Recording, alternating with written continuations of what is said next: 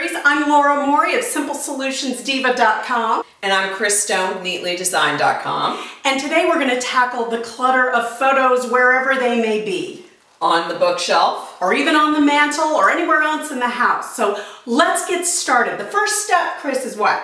Pick out the photos that you absolutely love. Well, the first thing we're going to do is remove anything off the shelf that you don't want to keep. Whether it's a vase, a candle, cards, all the birthday cards, because our goal is to simplify. Simplify. I love it. All right, let's get started. Okay.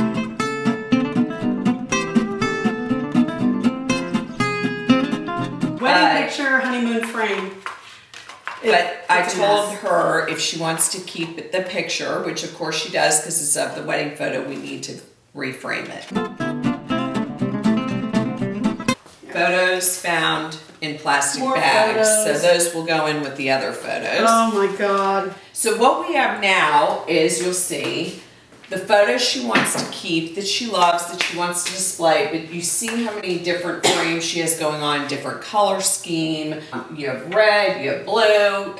So our goal today is to simplify, like I said, this bookcase and only keep up here what she wants to see every day, makes her happy when she sees it every day, and that includes little tchotchkes. If you have shelves that you can move up and down, don't be afraid to adjust them. These are all the frames that we're going to donate. These are all the photos that she no longer wanted displayed anymore, so they'll be filed away with her other photos. Now everybody's favorite part is the results. And what we did here is we kept a monochromatic theme. We kept a certain color scheme, and we shopped her house. Meaning we went through every room in the house and took the frames and took pictures out and used the frames that all looked good together. I took the clock because I absolutely loved the clock. It's a family heirloom and an antique, and I felt like you couldn't see the pictures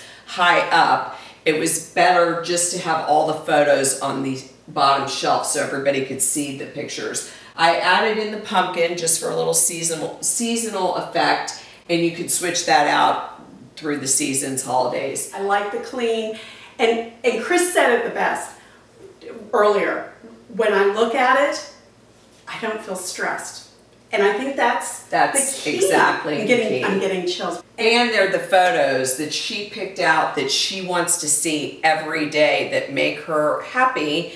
And this whole look now is just simplified. So that is it for today. Thank you for joining us. Thank you. Catch us again. Chris Stone from Neatly Designed, Laura Mori from Simple Solutions Diva.